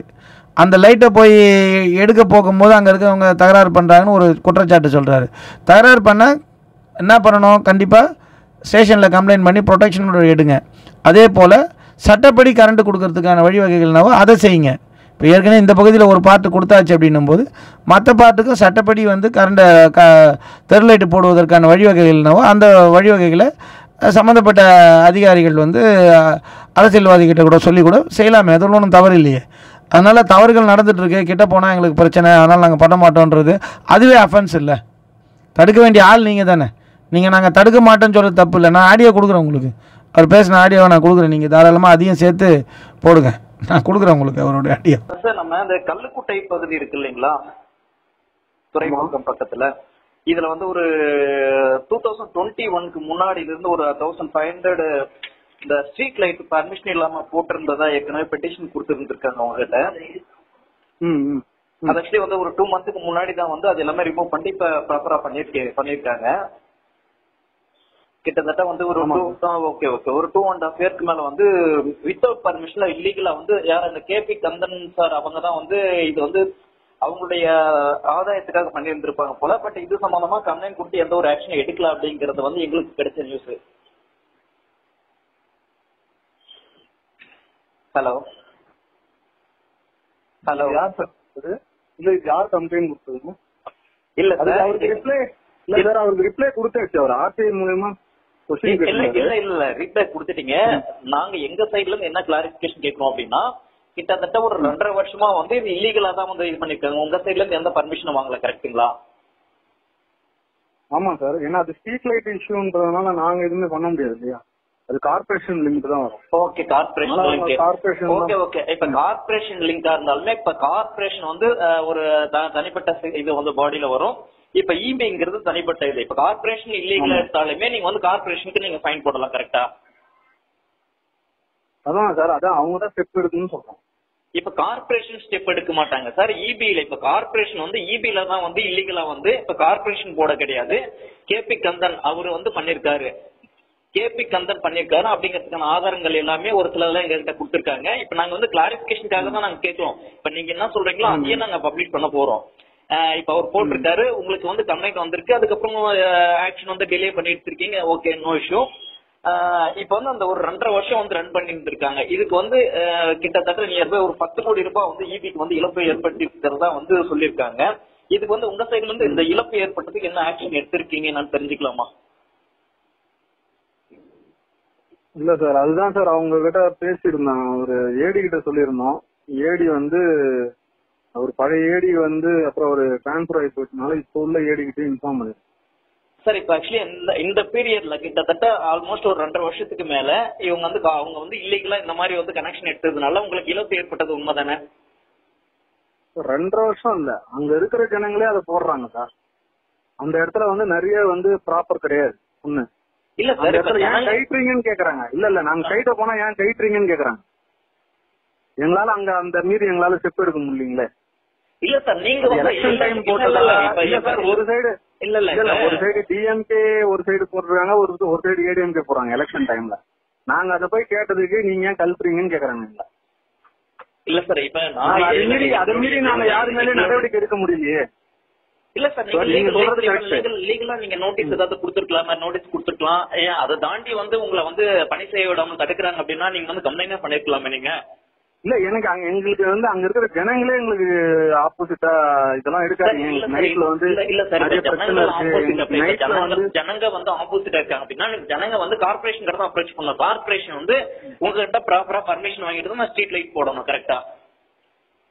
ஆமா சார், இது போடணும். அதாவது ஜனங்கள் வந்து உங்ககிட்ட எதுவும் கேட்கறதுக்கான வாய்ப்புகள் கிடையாது. அவங்க கார்பரேஷன் கிட்ட அப்ரோச் பண்ணணும், கார்பரேஷன் வந்து உங்ககிட்ட ப்ராப்பரா பர்மிஷன் வாங்கணும். இப்ப வந்து ஜனங்களுக்கு வந்து நீங்க டைரக்டா வந்து சேவை பண்ற இடத்துல எதுவுமே கிடையாது. இது வந்து ஒரு பிசினஸ். இப்ப இபி டேண்டெட்கோ அப்படிங்கிறது ஒரு பிசினஸா போயிட்டு இருக்கு. இதுக்கு மானியம் கொடுக்கறது, ஆஃபர் கொடுக்கறதுலாம் கவர்மெண்ட் பண்றாங்க, அதன்படி நீங்க பண்ணிட்டு இருக்கீங்க. பட் இது சம்பந்தமா லீகலா நீங்க கழட்ட போனீங்க, பட் அவங்க வந்து தடுத்தாங்க அப்படிங்கறத தாண்டி இப்ப ஏதாவது நோட்டீஸ் கொடுத்துருக்கீங்களா? அங்க தடுத்தவங்க மேல லீகல் ஆக்ஷன் ஏதாவது எடுத்திருக்கீங்களா? அல்லது இப்ப கேபி கந்தன் போட்டிருந்தாரு இல்லீங்களா, இப்ப அவருக்கு ஏதாவது நோட்டீஸ் கொடுத்திருக்கீங்களா? அவர் மேல ஏதாவது கேஸ் ஃபைல் பண்ணிருக்கீங்களா? ஏன்னா இது வந்து தனிப்பட்ட ஒரு நபரோட ஆதாயத்துக்கு, அரசியல் ஆதாயத்துக்காக பண்ணிருக்காங்க. அவருக்கு எதுவும் நோட்டீஸ் இஷ்யூ இல்ல சார். அவர்கிட்ட நாங்க டைரக்டாவே சொல்லிட்டோம், இந்த மாதிரி இது போட்டது தப்புன்றத நாங்க அவருக்கு நேரடியாவே தெரியப்படுத்தோம். இல்ல சார், இதுக்கான ஆதாரங்கள் ஏதாவது இருக்கா உங்ககிட்ட? ஆதாரங்கள்னா என்ன கேக்குறீங்க? இல்ல சார், இப்ப அவர் கேபி கந்தன் பண்ணிருக்காரு அப்படின்னா அவருக்கு நோட்டீஸ் ஏதாவது இஷ்யூ பண்ணிருப்பீங்களா? இல்ல நீங்க ஆதாரங்கள் ஏதாவது இருக்கா? நோட்டீஸ் ரெடி பண்ணி வச்சிருக்கோம், அதான் இது வரைக்கும் கொடுக்கல நீங்க, கரெக்ட்டுங்களா? சரிங்க சார், ஓகே. இப்ப அதாவது கிட்டத்தட்ட அந்த இல்லீகல் கனெக்ஷன் வந்து எடுத்துட்டு ப்ராப்பரா பண்ணிருக்கீங்க. இப்ப அந்த இழப்பு இருக்கு இல்லைங்களா, கிட்டத்தட்ட ஒரு 10 கோடி ரூபாய்க்கு மேல இழப்பு ஏற்பட்டிருக்கு ஈபிக்கு. இதுக்கு வந்து என்ன ஆக்ஷன் எடுத்திருக்கீங்க அல்லது எடுக்க போறீங்க? இது என்ன ப்ராசஸ்ல இருக்கு? அதான் சார் அது ஏடிடி கிட்ட டிஸ்கஸ் பண்ணிட்டு தான். அப்படிங்களா? ஆமா. ஓகே ஓகே சரிங்க. இப்ப வந்து இதுக்கு ஃபுல் ரெஸ்பான்சிபிலிட்டி வந்து ஏடி தான். இப்ப வந்து நீங்க உங்களோட இதுல கிடையாது, பவர்ல கிடையாது. இல்ல சார், ரெஸ்பான்ஸ்னா எல்லாரும் தான் சார் ரெஸ்பான்ஸ், நான் மட்டும். ஓகே, ஆனா இழப்பு ஏற்பட்டிருக்கிறது உண்மை இல்ல. அதுதான் சார், அது சம்பந்தமா தான் அவர்கிட்ட பேசணும்னு சொல்றேன்.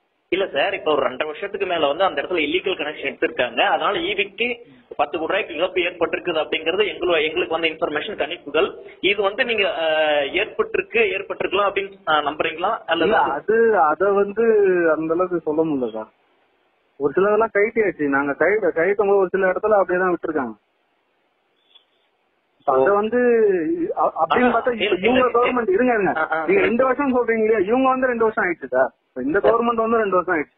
அது இப்ப வரைக்கும் கவுன்சிலருங்க தான் அதை ரெகுலர் பண்ண சொல்லி எங்க கிட்ட இது பண்ணி அதை ப்ராப்பரா பண்ணுங்கன்னு சொல்லி அதன் மூலியமா நாங்க இப்ப ப்ராப்பர் பண்ணிருக்கோம். இல்ல சார், ப்ராப்பர் பண்ணிட்டீங்க, அது ஓகே. நான் என்ன கேட்கறேன்னா, இப்ப எந்த கவர்மெண்ட் அப்படிங்கறது நம்ம பேச வரல. அதாவது இதுக்கு முன்னாடி ஏடிஎம்கேவா இப்ப இருக்கிற டிஎம்கேவா அதை வந்து நம்ம பேச வரல. இப்ப என்னன்னா அந்த பீரியட்ல இல்லீகல் கனெக்ஷன் எடுத்த பீரியட்ல ஈபிக்கு இழப்பு ஏற்பட்டிருக்கா இல்லையா அப்படிங்கறத நான் கேட்கிறேன். இழப்பு வந்து அது சம்பந்தமா தான் சார் எல்லாமே பேசணும் சார். கைட்டவும் நாங்க ஆமா பேசிட்டு இருக்கோம். கைட்டவும் நாங்க போனதுக்கு சில பிரச்சனைகள் வந்ததுனால எங்களால ஒன்றும் பண்ண முடியும். சரிங்க சார், ஓகே. இப்ப அது சம்பந்தமா ஆக்ஷன் எடுக்கிறதுக்கு நீங்க தயாரா இருக்கீங்க கரெக்டுங்களா? ஆமா சார். சரிங்க சார், ஓகே. இப்போ அவர் வந்து திருட்டு கரண்ட் எடுக்கிறாரு, இப்போ திருட்டு எல்லாம் போட்டிருக்காருன்னா அது கரண்ட் கொடுத்தது வந்து கண்டிப்பாக இபி டிபார்ட்மெண்ட் கொடுத்துருப்பாங்க, இபி தான் ஹெல்ப் பண்ணிப்பாங்க ஃபுல்லாமே. இப்போ அவங்க மேலே நீங்கள் வந்து ஏதாவது புகார் கொடுத்துருக்கீங்களா? இபி டிபார்ட்மெண்ட்லாம் கரண்ட் கொடுக்கல. ஆட்சி ஏடிஎம்கே ஆட்சி அப்போ இவர் மாவட்ட செயலாளர், இவரே ஆளுங்களை வச்சுக்கிட்டு இவரே கரண்டில் லேம்பை போட்டு இவரே வீட்டுக்கு யூஸ் பண்ணுற லைனில் இவர், ஏன்னா நான் ஏற்கனவே சொல்லிட்டேன், தெரு லைட்டுன்றது த்ரூ அவுட்டு தமிழ்நாடு ஃபுல்லாகவே தனி லைன் கொண்டு போய் தான் போடணுன்றது தான் ரூலே. நான் ஏற்கனவே சொல்லிட்டேன், பஞ்சாயத்துக்கு அங்கே பஞ்சாயத்தில் பணம் கட்டுவாங்க இபிக்கு, தெருலைட்டுக்கு, இங்கே கார்பரேஷன் கட்டும். ஆனால் இவர் என்ன பண்ணுறாருன்னா அவருடைய ஆட்களை வைத்துக்கொண்டு இவரே தான் வந்து லைன் கொடுக்குறாரு. அதை ஒத்துக்கிறாரு, நம்ம ஏஏ ஒத்துக்கிறாரு. அப்புறம் என்ன இருக்குது, ஏஏ ஒத்துக்கிறாரு, லெட்டர் அனுப்பியிருக்காங்க, எல்லாமே பண்ணியிருக்காங்களே. அதனால் இபி டிபார்ட்மெண்ட்லாம் கரண்ட் கொடுக்கல. இபி டிபார்ட்மெண்ட் கொடுக்க மாட்டாங்களே, கொடுக்கறதுக்கு ரைட்ஸ் இல்லையே. எப்படின்னா கார்பரேஷன் அவங்கள அணுகணும், அது மூலயமா ஃபண்டு கட்டணும், டெபாசிட் பண்ணணும், அதுக்கப்புறம் தான் வந்து இபி டிபார்ட்மெண்ட் கொடுப்பாங்க. அப்புறம் மீட்ரு பொறுத்துவாங்க, 10 தெரு 5 தெரு, அது சூழ்நிலைக்கு ஏற்ற மாதிரி. இப்போ இங்கே இப்போ எப்படி போட்டிருக்காங்கன்னா, ஒரு டிரான்ஸ்ஃபார்மர் இருக்கக்கூடிய பகுதிக்கு 1 மீட்டர் அப்படின்னு போட்டு இப்போது சட்டப்படி கொடுத்துருக்காங்க இந்த இடத்துல. இப்போ நீங்கள் வெளியில் பார்த்தீங்கன்னா தெரியும், எர்த்து அடித்து எல்லாமே லீகலாக இப்போ இருக்கக்கூடிய எம்எல்ஏ சார் வந்து கொடுத்துருக்காரு. அது மாதிரி அவர் வந்து செய்யலை, அதுதான் விஷயமே. எல்லாமே பண்ணதெல்லாமே அவர். அப்போ இப்போது திரு கேபி கந்தனை மட்டும் இல்லை, யாரெல்லாம் லைட்டு ஏறி போட்டாங்களோ அவங்க மேலேயும் தான் ஆக்ஷன் எடுக்கணும். அதுதான் சட்டம், எடுக்கணுன்றது தான் எங்களுடைய வாதம், கோரிக்கை. அதுதான் நான் கேட்டது. இபி டிபார்ட்மெண்ட் பேச வரல. இப்போ லைன்மேனு அதை இபிலேருந்து எடுத்துமே பண்ணாரா இல்லை இவங்களுடைய எலக்ட்ரிஷியனை வச்சு பண்ணாரா? எல்லாமே திரு கேபி கந்தன் அவர்களுடைய எலக்ட்ரிஷியன்ஸ் தான். லைன்மேனோ இபி டிபார்ட்மெண்ட்டை கிட்டே வரல, ஏன்னா பயம். மாவட்ட செயலாளர் ஏடிஎம்கே ஆட்சி, அதனால் கிட்ட வரல. அந்த பயத்தை தான் இப்பயும் அவர் பேசும்போது சொல்கிறாரு, அவ்வளோதான். இப்பயும் அவர்கிட்ட போய் கேட்கறதுக்கு அவங்களுக்கு பயம். மாவட்ட செயலாளர்னால போய் கேட்கறதுக்கு நோட்டீஸ் கொடுக்கறது பயப்படுறாங்க, அவ்வளோதான் விஷயமே. அவங்க பயம் இல்லாமல் அவங்களுடைய கடமையை செஞ்சாங்கன்னா இன்றைக்கி இந்த பகுதி 184வது வட்ட பகுதியில் வசூல் பண்ணக்கூடிய இப்போ இந்த அமௌண்ட் வந்து பல விஷயங்களுக்கு இபி டெவலப்மெண்ட்டுக்கு பயன்படும். இன்னும் நிறைய இடங்களில் ஒயர் தொங்குது, போஸ்ட்டு பெருசாக போட வேண்டிய அவசியம் இருக்கிறது, டேஞ்சரஸான பகுதியெலாம் நிறைய இடம் இருக்குது. அந்த மாதிரி விஷயங்களுக்கு புதுசாக லைன் போடுறதுக்கெல்லாம் யூஸ் பண்ணுறதுக்கு இந்த நிதியை பயன்படுத்தலாம். என்னுடைய கேள்வி இதுதான் சார், ஒரு பொது சொத்து சார் இது. டான்ஜென்கோன்றது ஒரு பொது சொத்து. அந்த பொது சொத்தை ஒரு தனிப்பட்ட நபர் ஏதாவது ஒரு வகையில் வந்து சுரண்டுவது என்பது தவறு, அவ்வளோதான் எங்களுடைய வாதம். அதனால் சுரண்டியது தப்பு, அதை வசூல் பண்ணுங்க, அவ்வளோதான் எங்களுடைய கோரிக்கை. அதுதான். கண்டிப்பாக இதுக்கு ஒரு நீதி கிடைக்கும் நம்ம எதிர்பார்க்கலாம் சார். கிடைக்க வேண்டும், அதுவும் உங்கள் மூலியமாக கிடைக்கணுன்றது எங்களுடைய வேண்டுகோள். விரைவில் நீதிமன்றத்துலேயும் போகிறோம். அங்கேயும் நீதிபதிகள் நிச்சயமாக எங்களுக்கு ஆதரவான தீர்ப்பை தருவாங்கன்னு நினைக்கிறேன். ஏன்னா எதிர்காலத்தில் இந்த மாதிரி ஒரு பயம் இல்லாத திருட்டுத்தன வேலையை வந்து யாருமே செய்யக்கூடாது என்பது தான் எங்களுடைய வாதம். நன்றி. ரொம்ப நன்றி சார்.